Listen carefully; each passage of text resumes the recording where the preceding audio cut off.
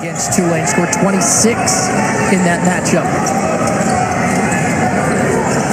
Shayach back to Zhang, and Zhang shot. Hit every part of the cylinder, but then eventually fell. Tell you what, good.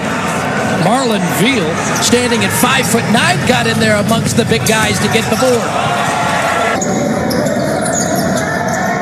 Working the perimeter, 7 on the shot clock. Gotta get it going. There's Zhang underneath, wide open, slams it home. And Barrett set that play up.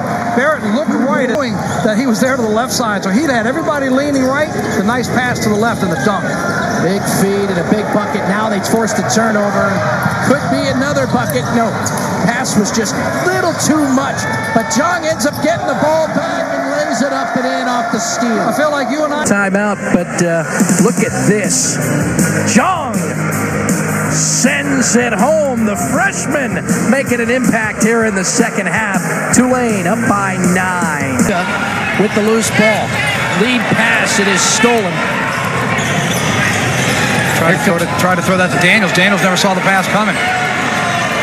It back and forth, and it's an 8-2 run for Southeastern. Underneath, Zhang with the answer.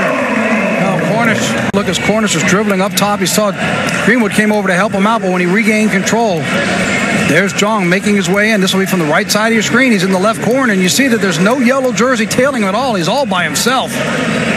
Floats in for the easy 2. Zhang has 6 of the last 8 Tulane points. Inside, blocked by Zhang.